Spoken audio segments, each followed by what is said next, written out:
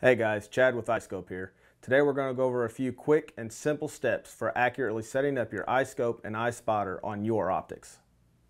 First, when preparing to mount your iScope, make sure all 4 thumb screws are backed out all the way and ensure your screw caps and felt pads are securely in place.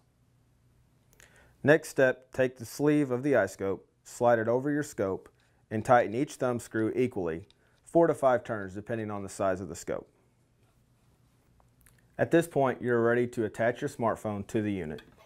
Snap it in the unit and go to your appropriate camera app on the phone. You're now ready to make any final adjustments to your iScope. Align the crosshairs to the center of the phone screen and tighten your thumb screws one last time, adjusting the eye relief to ensure the camera is the correct distance from the scope. Zoom in with the phone. You're now ready to hunt with your iScope.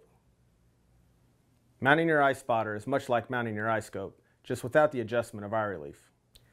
Again, like with the iScope, ensure that your felt pads and screw caps are securely in place. Slide the unit over one eyepiece of the binoculars or the eyepiece of your spotting scope. Secure all 4 screws a similar way. Attach your smartphone.